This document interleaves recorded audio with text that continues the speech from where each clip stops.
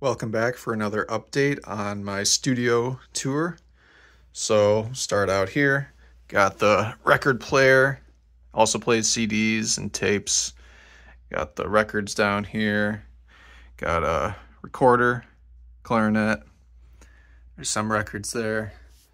We come over here, got guitar, I put my violin out, I was playing some last night, got the kalimba, synthesizer, the Novation Ultranova, microphone, Sennheiser headphones, nice PC, and I just added this, the Korg Volca keys out here. Pretty awesome little machine. Still works after all these years. That's awesome. I updated my monitors so that the speakers are on either side and are not being blocked, so I just put the second monitor up top. That one's got Vocaloid running, FL Studio on the bottom. And then got everything plugged into this mixer, and the mixer is plugged into this USB interface, the Focusrite, and effect pedals, and then I got my laptop here if I need a second screen for something.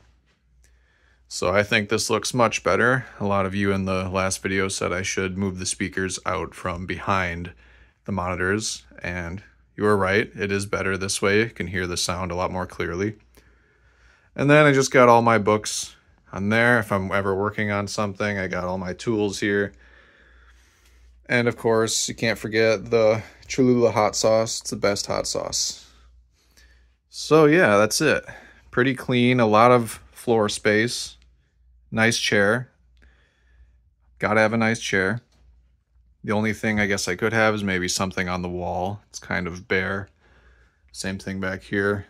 Kind of empty wall. Just got the Dark Souls poster right there. And then the window. But yeah, that's just a little update, a little monthly update on my studio. So thanks for watching, everyone. I'll see you in the next one.